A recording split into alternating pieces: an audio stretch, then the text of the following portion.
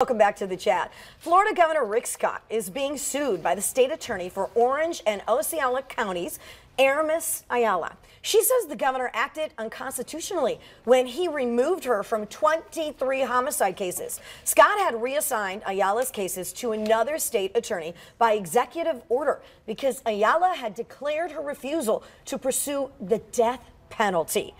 So she is apparently going to take her own legal action because she says that this is not right, that he did this. So who's right and who's wrong? What's going on? You know, technically she's right. She's also suing Brad King, who is the state attorney that was reassigned those cases. The governor has the power to reassign cases under very limited circumstances because the judicial branch and the executive branch on the state level, just like on the federal level, are separate. So judges and courts are not run by the governor. They're run by, you know, prosecutors and judges and defense attorneys, and the governor can't swoop in and say, no, you must do this. If there was a conflict, if, you know, let's say she was related to somebody, you know, in the case and it was just the appearance of impropriety, or there was some reason she had to get the whole office basically recused, then the governor would come in and he has a list and he would say, all right, now we're going to give it to this other office. It happens all the time. I've had it happen in my cases.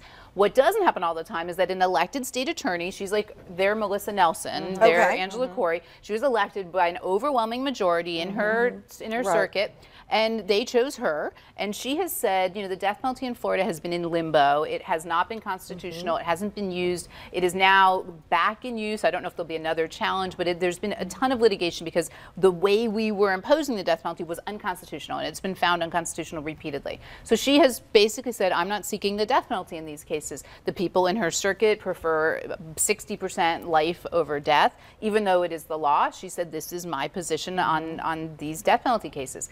And because he doesn't agree with her position, he is taking her off of all of those cases. And that is basically inserting himself in the place of the electorate that said, we want this woman, we like what she stands for, and we want her to be our state attorney. And he's basically saying, well, no, you can't have her.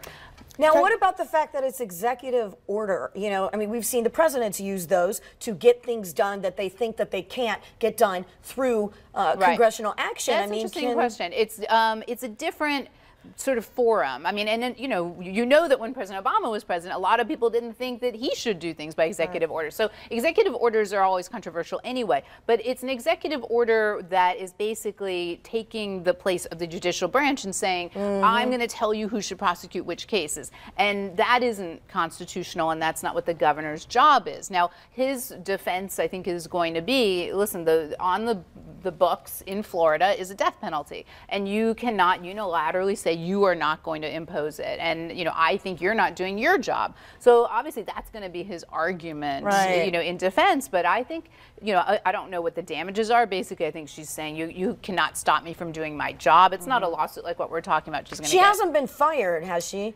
Well, he can't. She's elected. I mean, he can't. You know, it's like saying, I'm firing Mayor Curry. He doesn't get But effectively, he's stopping her from doing her job. So there's no legitimate lawsuit here? Oh, there is. And do you think she has a leg to stand on? Yeah, oh, absolutely. But the question is, it's not a lawsuit like when we talk about, you know, the guy that gets beat up on the airplane. She's not going to get $20 million. They're going to either say, yes, Governor Scott can do this, or they're going to say he can't. Now, I think suing Brad King, who is the other state attorney who took the assignment, it's not his fault. Obviously, he took a governor's assignment. I don't think that.